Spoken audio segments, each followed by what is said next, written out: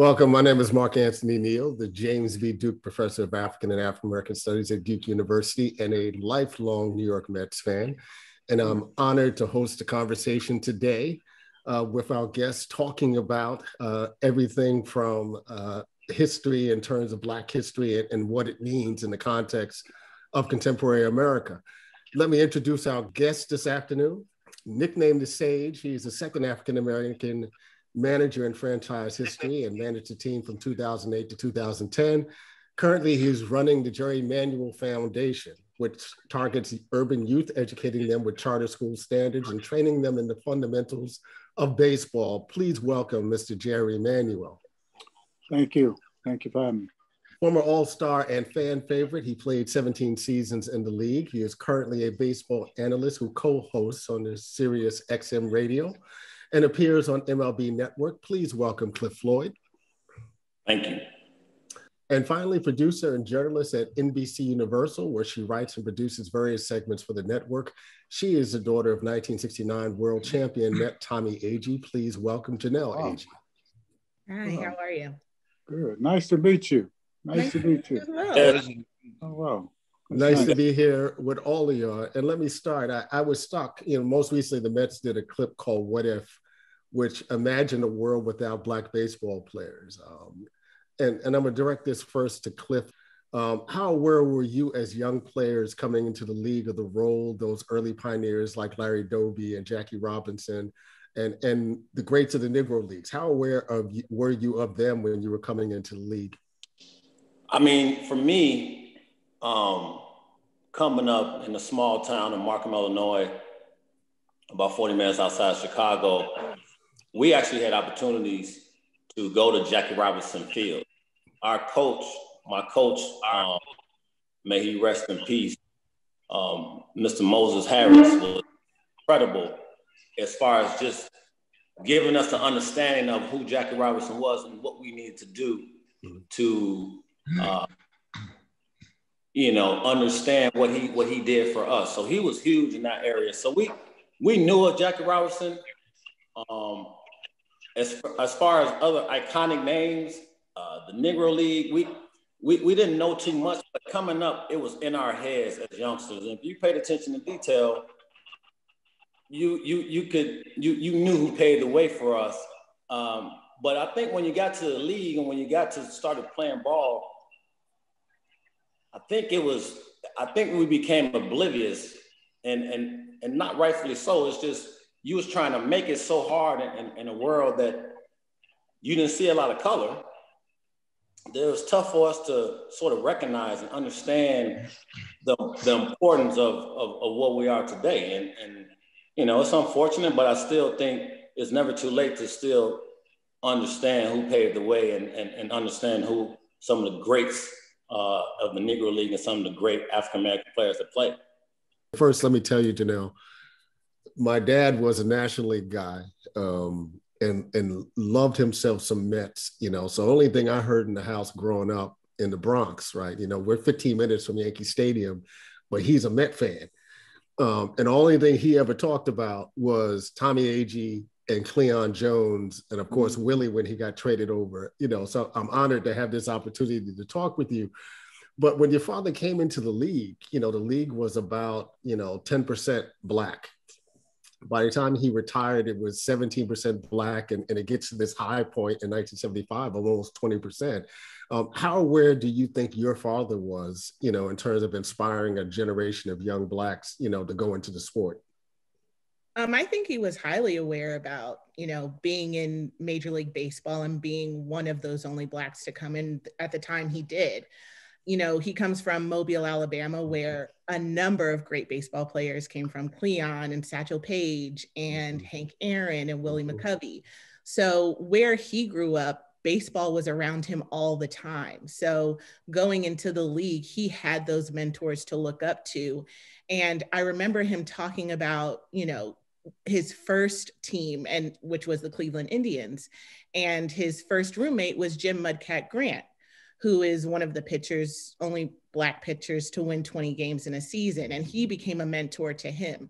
So I think after my dad passed away, or after my dad, left the league, he really wanted to mentor younger players. So I remember going to the Shea Stadium all the time and, being on the field and him talking to the players and giving them the feedback of a player that was, playing during the civil rights era and one of the only Blacks during the time when he was around. So I think it had a great, the influence that he had on players and the influence that players before him had on him meant a great deal to him.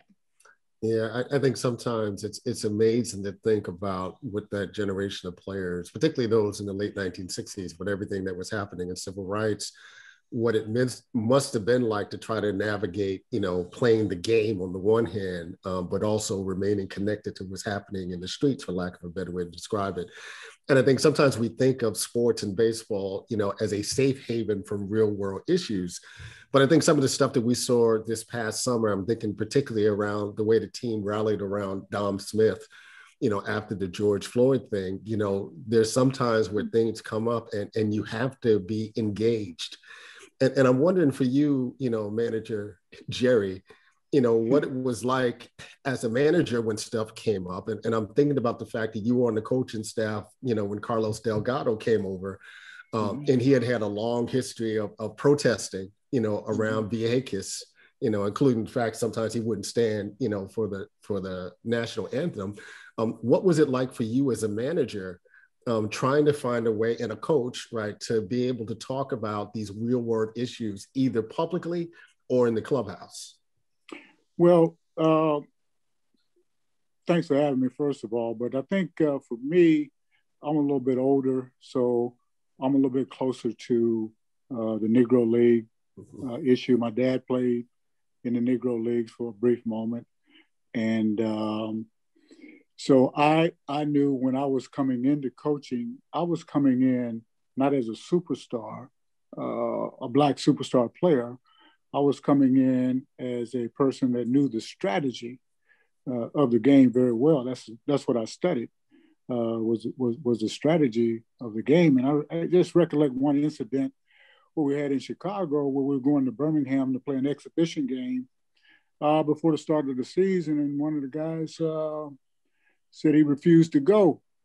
And the general manager come to me, the owner comes to me and said, "Hey, I got to suspend your guy." I won't mention any names, but he said he won't make the trip. So he comes in and we have a conversation. I said, "Why you won't make the trip?" He said, "That's where they put the hoses on my parents.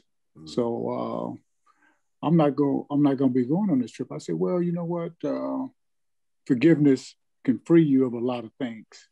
So I think if you forgive, it lifts somewhat of a weight off of you that you're carrying that could free you up to even be a better player." So he eventually came down and I said, "Hey, okay, cool. I'll just give you one at bat. You don't have to sign any autograph, one at bat, get back in the clubhouse, do what you got to do, and that's it." And so these things came up very often. I also recollect one time a Chicago radio station saying that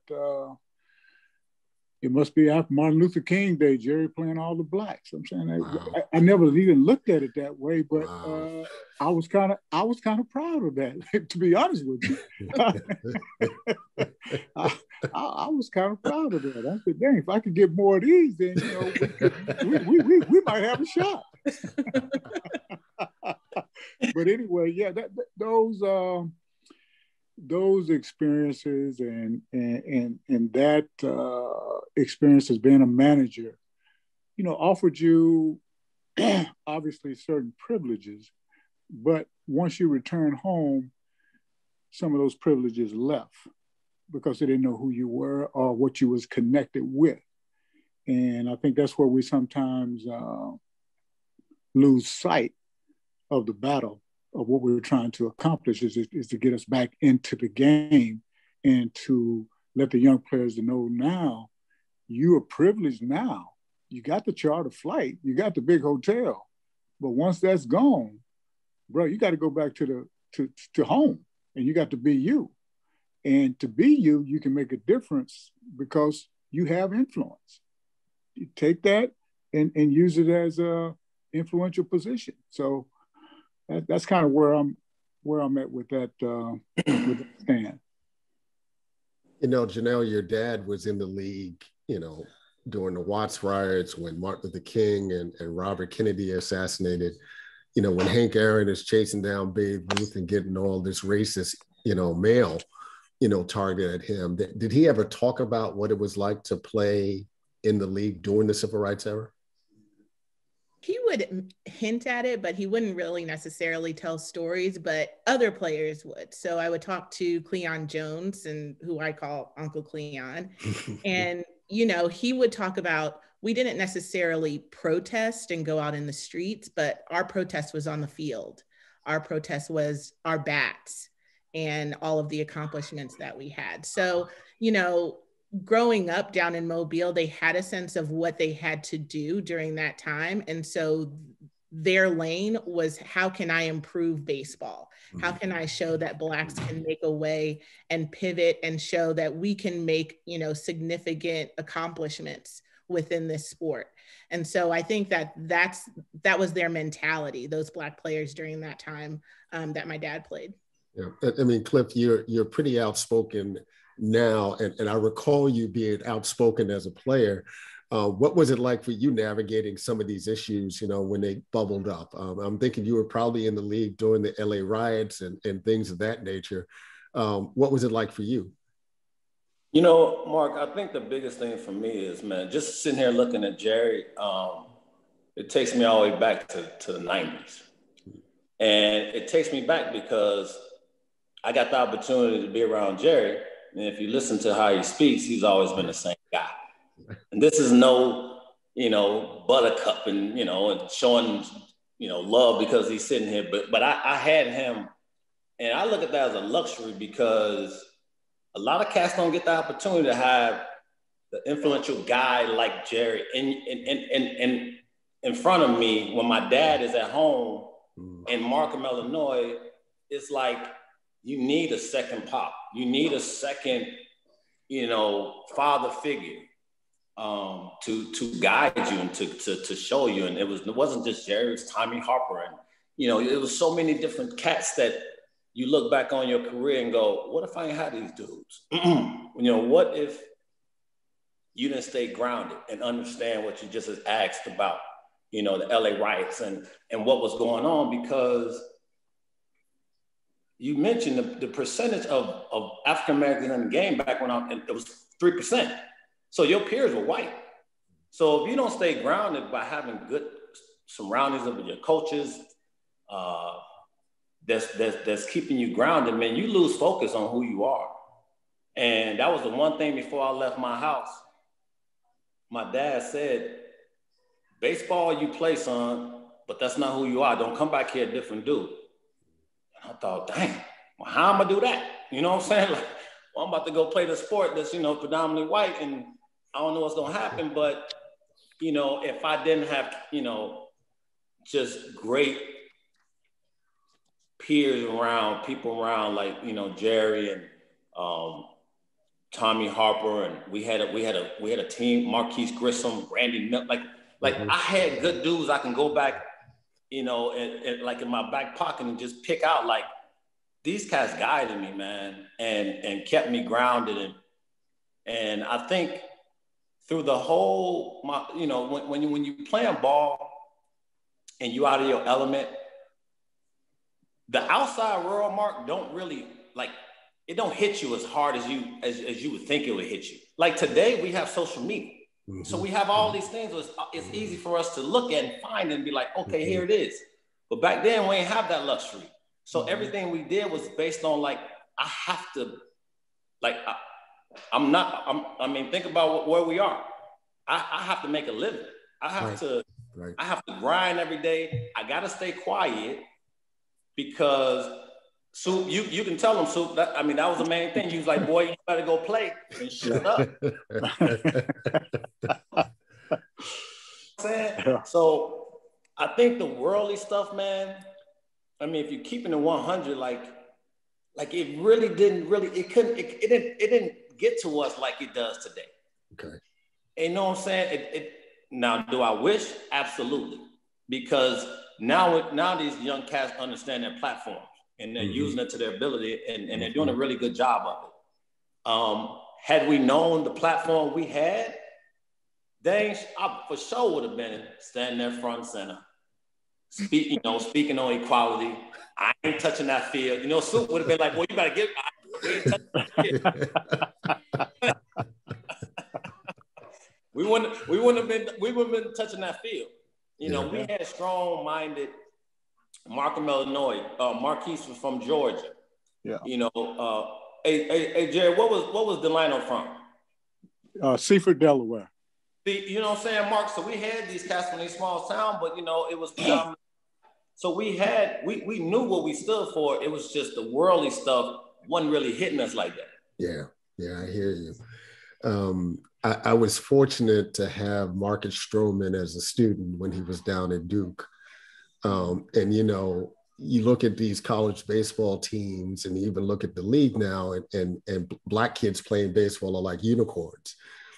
My daughter just graduated from the University of Illinois at Chicago last year, and she's had a boyfriend for the last 3 years, and he played baseball for the University of Illinois Chicago baseball team, same team that Granderson played for. Right. And she done brought all these boyfriends to me. It's like, yeah, whatever. She brought this dude. I'm like, oh, he played baseball? Right. He's a keeper. We keeping him. But I raised that to the fact that, with the appeal of basketball and the NFL, and this isn't a brand new thing, no. The difficulty, we don't see a lot of Black kids playing baseball now. I'm down here in North Carolina, and the North Carolina Central HBCU, they're cutting their baseball program at the end of this year. But the irony is that the majority of the kids on the baseball team aren't Black, right? They're white and Latino kids. What can be done at this moment to make the sport more attractive to young folks?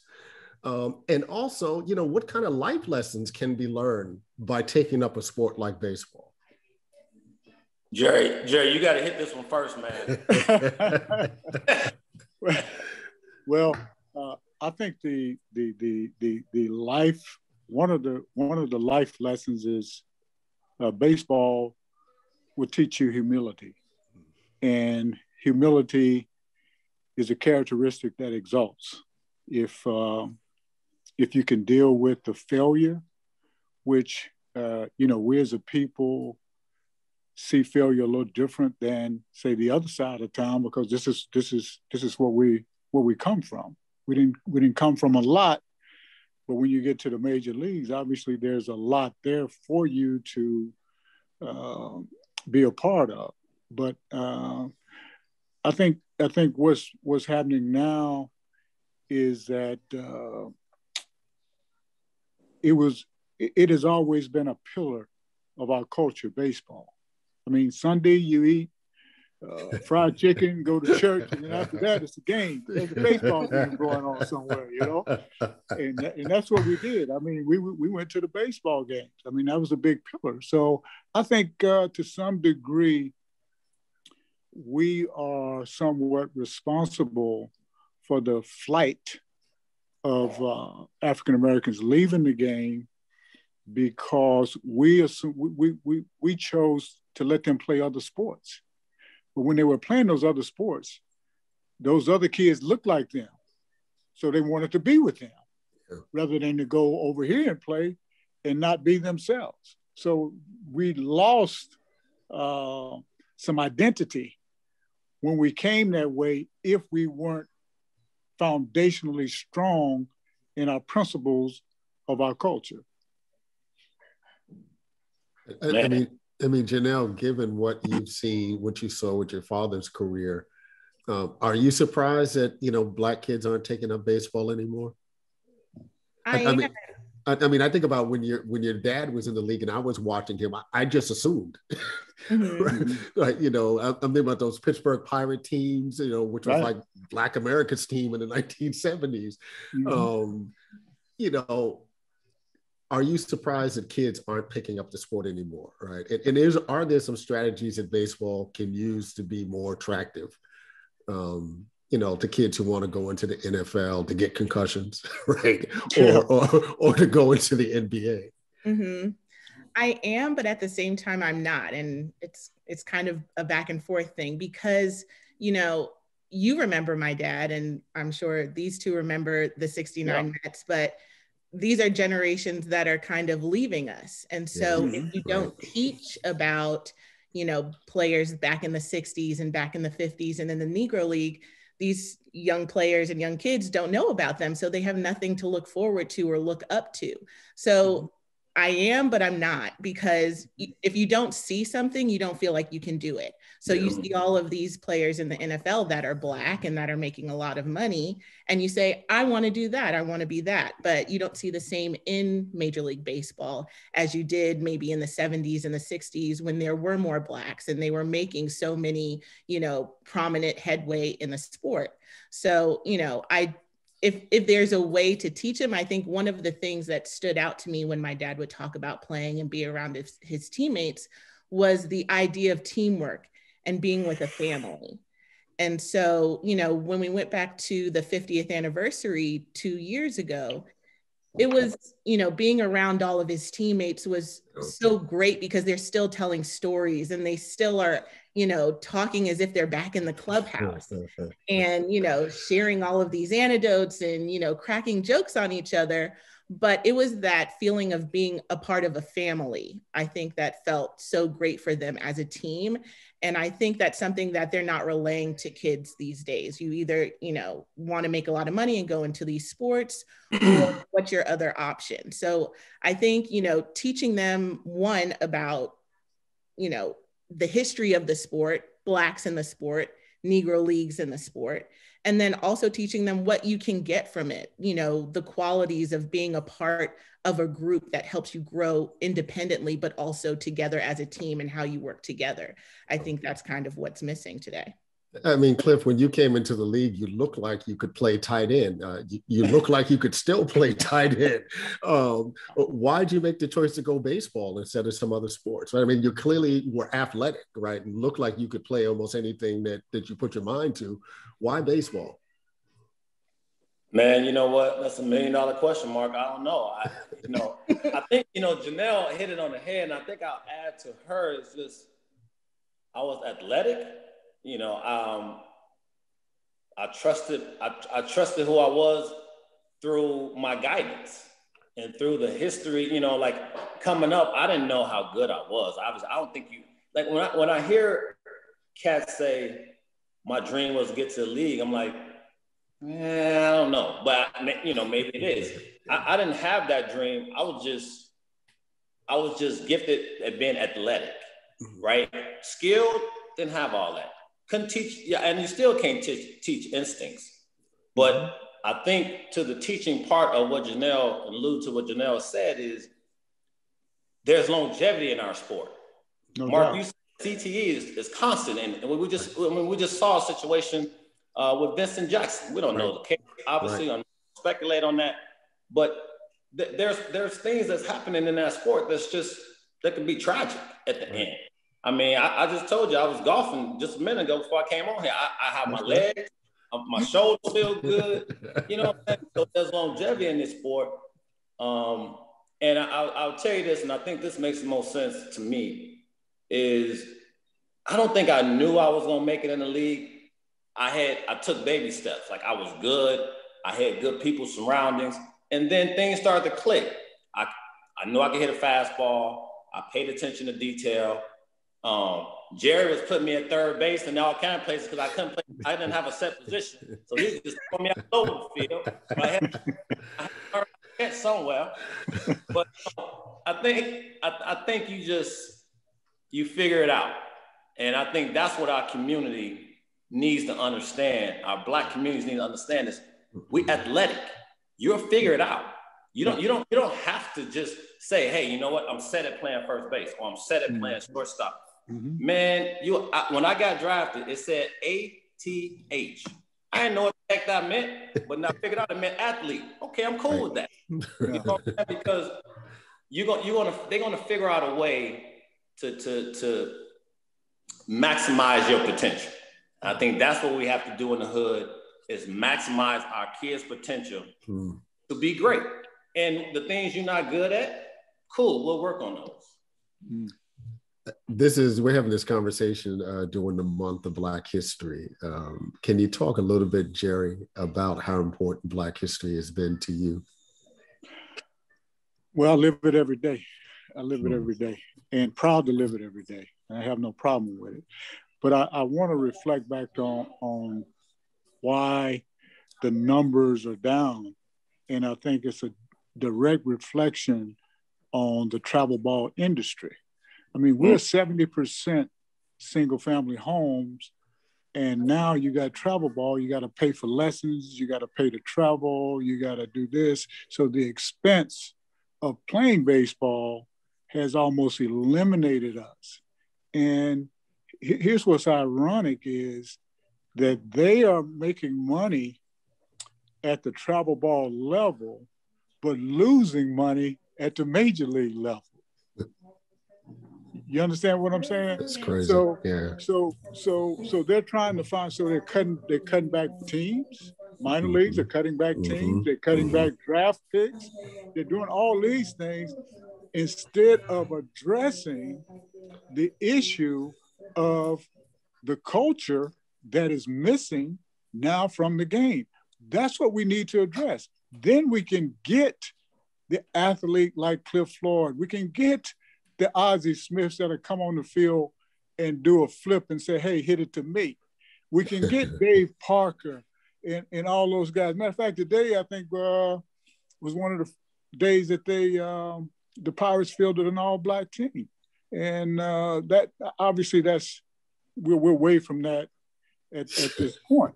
But I think that if we look back, we got to go back and get to the youth and invest in the youth, because the events that we put on at MLB, I mean, we have 200 kids that come for 2 weeks, all black.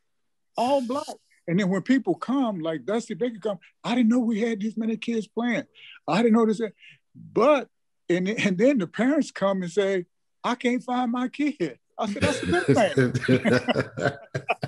I said, this is a Hank Aaron, everybody wearing 44, but I can't find my kid. I said, that's a good thing. I said, that's a good thing.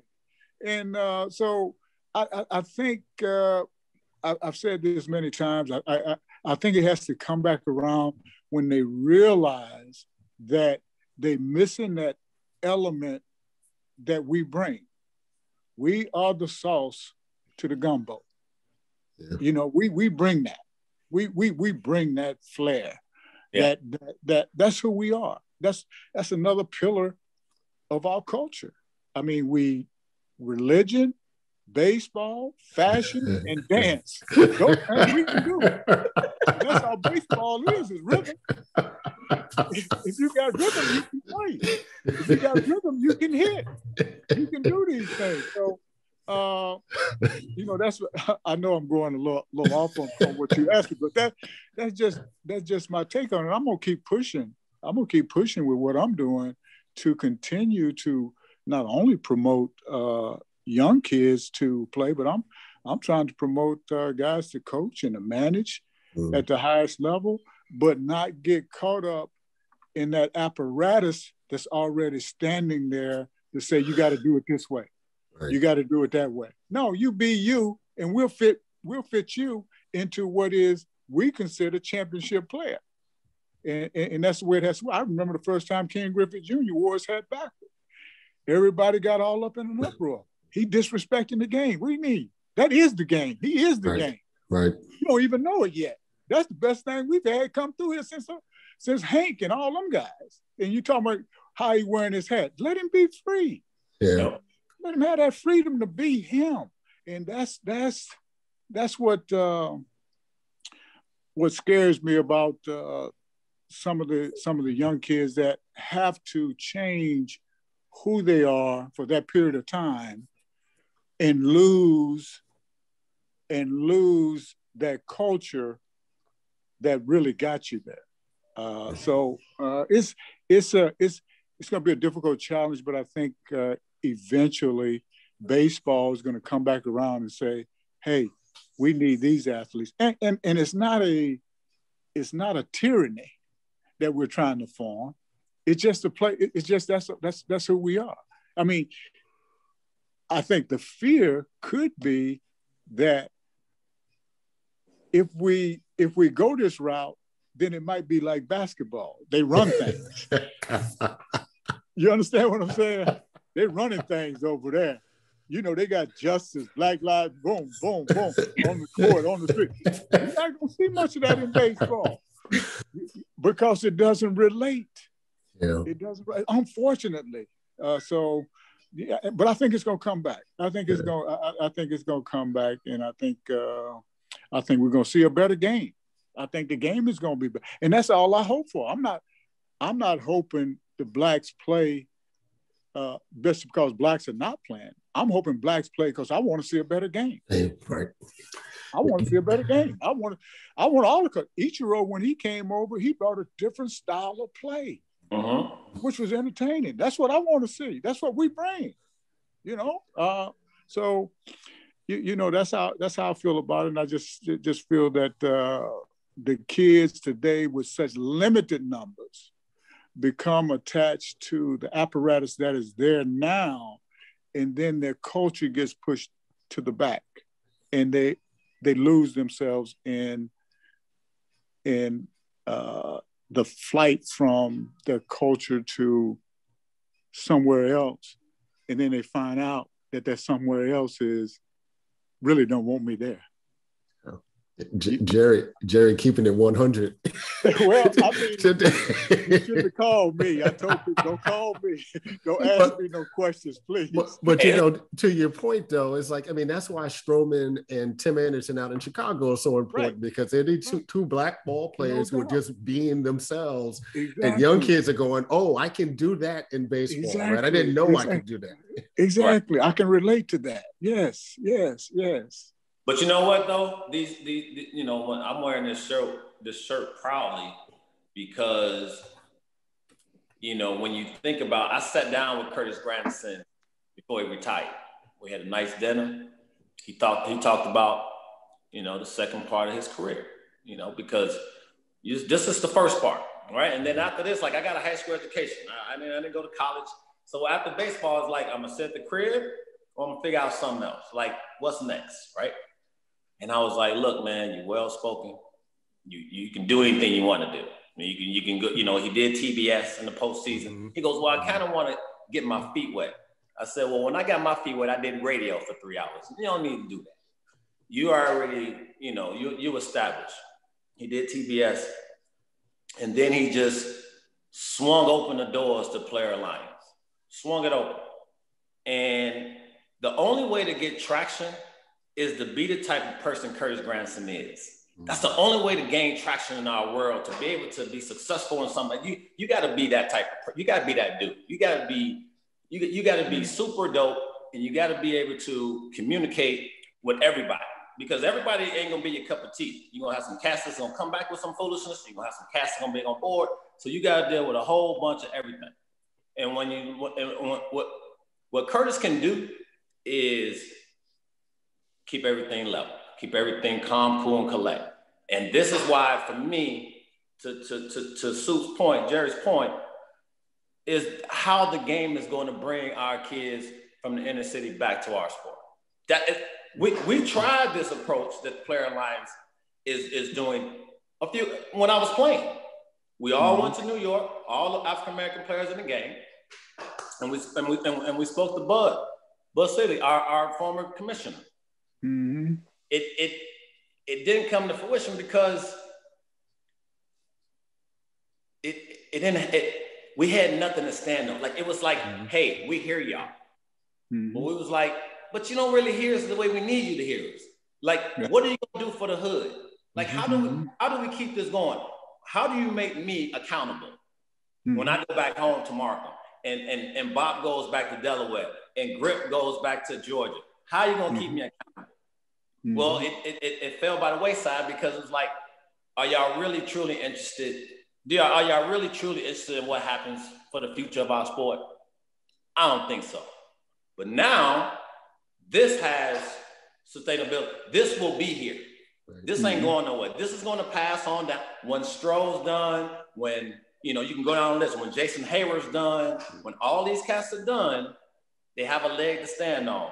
And that's the importance of being able to get our kids, back to J'nelle's point, of understanding what you know about our game.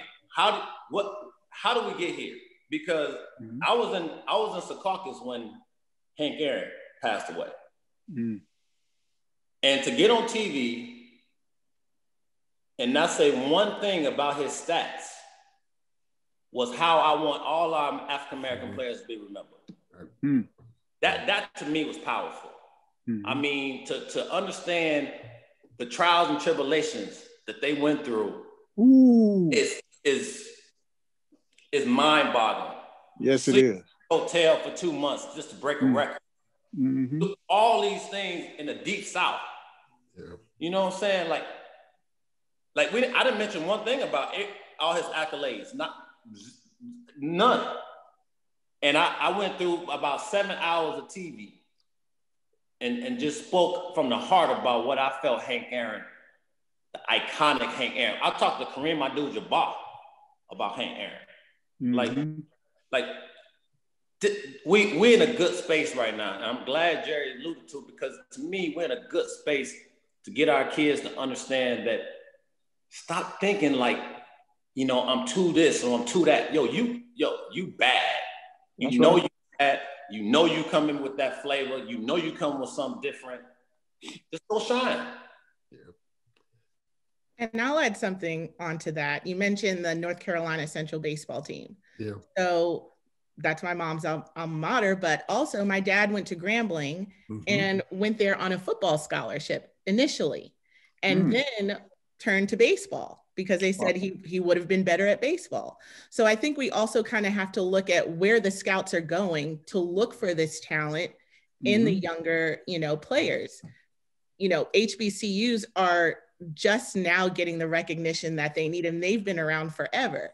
Right. And so if you have these teams at these schools, why not put a little bit more attention on these schools where they have teams, where they have Black talent, so that they're able to, you know, funnel this talent up to the MLB or up to the minor leagues and get that pool of, you know, players to go there. So I think yes, we have to focus on the kids too, but there are also players that are already, you know, in the mindset of, I want to go to the big leagues, but they don't necessarily have those opportunities to do so. Right. And you know, we did, Jerry. Go ahead. I mean, Jerry, just real quick. I mean, we do the Andre Dawson Classic every year. Right. MLB Network hosted, or MLB hosted. We carry on our network for the day. It ain't enough. No. Here's it. You know, the thing is, it goes way back, and I'm sure Mark, a Black history professor at Duke, can probably tell us a few things. He go way back. Until I mean, I was a part of the original diversity program that Bud Selig put together, and we met in Milwaukee, and he comes in. And I'm so happy to put together this diversity community project. I said, why are we calling this diversity? We just lacking Blacks. Why don't we call it what it is? It is, right. We lacking Blacks. See, you can't deal with diversity until you deal with supremacy. What supremacy? What is this about? Why you got to tell me why aren't you training me to be an owner or a general manager or whatever? Or are you just putting money in my pocket to get out of my community and go to your community to build that up instead of go back and do what I have to do? So if you're going to talk about diversity with me, you got to talk about supremacy. And you know what kind of supremacy I'm talking about. That's the only way we can get past that. But, you know, hey, I've been called many names, Malcolm X to Martin Luther King. You might be sleeping, you know that, right? you know that, right? But I still believe in my heart of hearts as being a man of faith, trying to live by the principles, but still I still got some gangster proclivities, and I understand. I'm cool with that. But we still trying, we still pushing. But I would love to see what Cliff is talking about is that we somehow put together some type of plan to get back to these blighted communities and put up fields and put up instructors and put up things, because fortunate for me, I've been able to put a little program, little school together out here. And we've had one kid who was homeless get a full scholarship because nobody was going to go get him. We went and got him every day. We had to go get him every day. He got a full scholarship. So there are guys that can play, but the funds to play, you don't need but one basketball. Right. You need one football. Right. And it's glamorous in high school, right, because we doing it. And they coming to see us. But baseball, you go to a baseball field, you don't see the sisters hanging around at the baseball field like you do the football at the basketball, So you got to decide, hey, I got to do this. And then you good at it, and then you say, okay, I'm going on and play college or whatever in this particular sport. But interesting dialogue. Dialogue. Jerry, I'm going to let you have the last word. I was absolutely honored to be joined today by J'nelle Agee, the daughter of New York Met great Tommie Agee, 1969 World Series champion. The great Cliff Floyd, who you can hear on Sirius Radio and see on MLB Network. And of course, the Sage, the coach, the manager, Jerry Manuel. Thank you all for joining us today for this great conversation. Thank you all. Thank you. Enjoyed it. Thank you. Thank you.